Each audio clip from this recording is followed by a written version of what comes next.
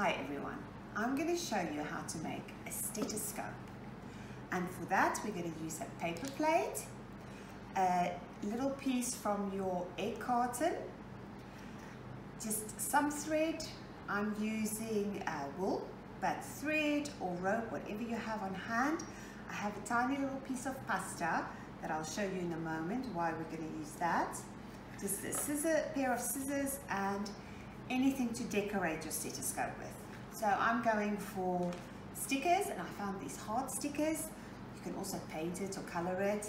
So to start off with, you can invite your child just to decorate your little stethoscope.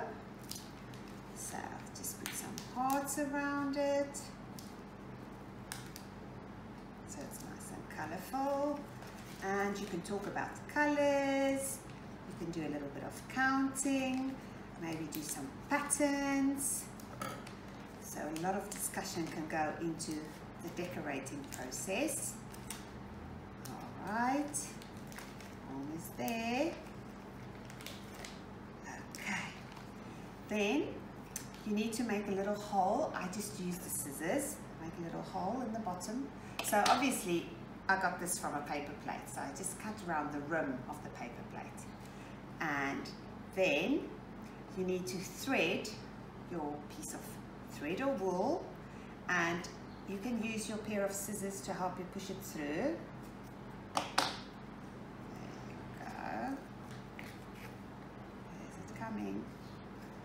Okay, and I think I will tie it bottom.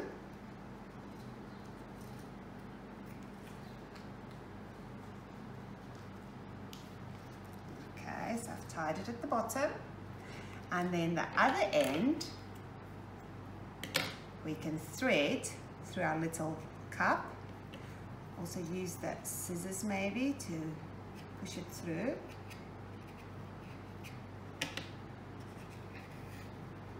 All right, and then you can also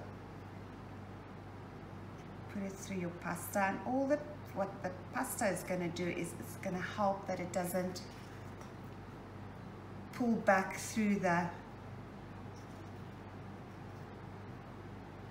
little cup. So I'm going to tie it onto the pasta, maybe a double knot. And you can use bigger pasta if you're worried about the children putting it in their mouth and the choking hazard. By all means, you can use a big piece of pasta. There you go, we'll just trim this little bit. So you've got that there, and we can trim this little bit. And there you go. I'm ready to listen to my breathing. Enjoy.